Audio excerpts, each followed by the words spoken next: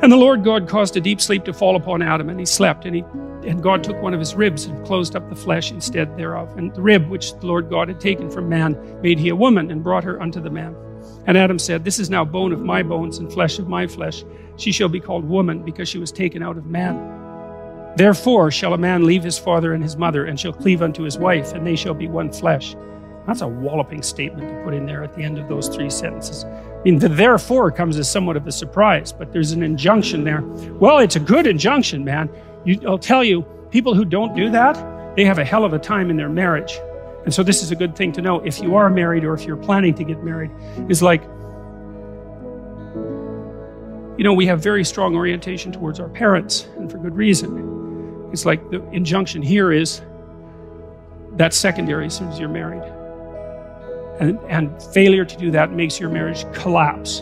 And then you deserve it to collapse too, as far as I'm concerned, because it's a reflection of your pathological immaturity and your unwillingness to extract yourself from the, you know, talon-like grip of parents who are a little bit too much on the interfering side. But the injunction, there's a deep injunction here. It's very complicated. So one of the ideas is that the original Adam wasn't a man, like a separate man. It was more like a hermaphroditic being. And in that hermaphroditic being, there was a kind of undifferentiated perfection. And then that was split into male and female. And then that part of the goal of human beings is to reunite that as the singular unity that reestablishes the initial perfection. And that's actually the goal of marriage from a spiritual perspective. But it is in the matrimonial union of male and female as one that we attain perhaps the most complete meaning of our having been made in the image of God, male and female. Gender is an essential characteristic of individual premortal, mortal, and eternal identity and purpose. But from the beginning of creation, God made them male and female. For this reason, a man will leave his father and mother and be united to his wife, and the two will become one flesh. Therefore, what God has joined together, let no one separate.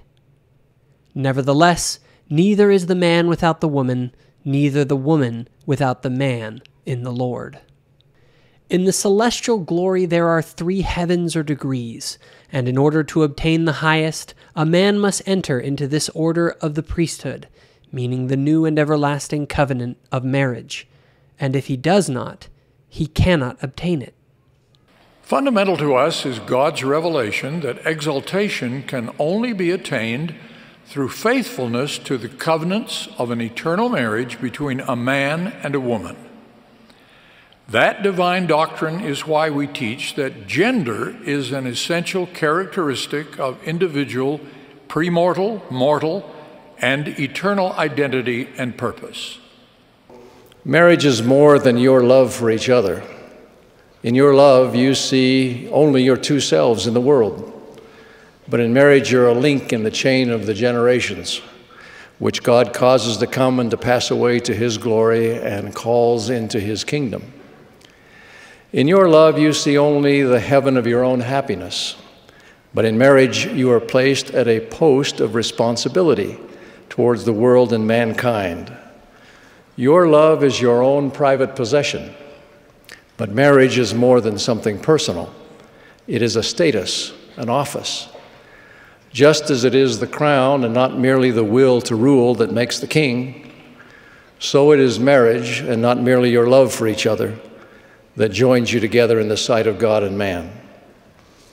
So love comes from you, but marriage from above, from God. About that's lovely. It's such a good idea. So I had these friends that went to Sweden to get married. They were from northern Alberta, but his heritage, their heritages were Swedish.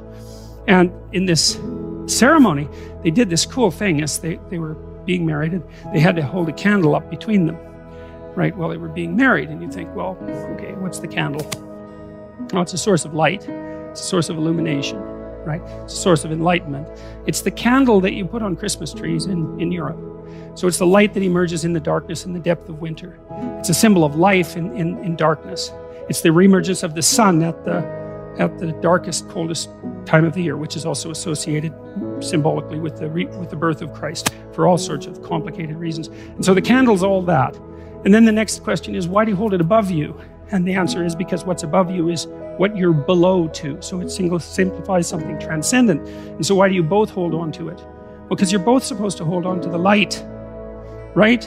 And you're supposed to be subordinate to the light. And so you ask, well, who's in charge in a marriage? Well, the light. That's the idea. So you come together as one thing. You're no longer two things. It isn't what's good for you, and it's not what's good for your wife. It's what's good for the marriage. And the marriage is about the combined being, which is the reassembly of the original hermaphroditic being at the beginning of time. That's. If you enjoyed this video, give it a like and hit the subscribe button. Also, if you want more content, including the podcast, go to thoughtful-faith.com. Thanks for watching.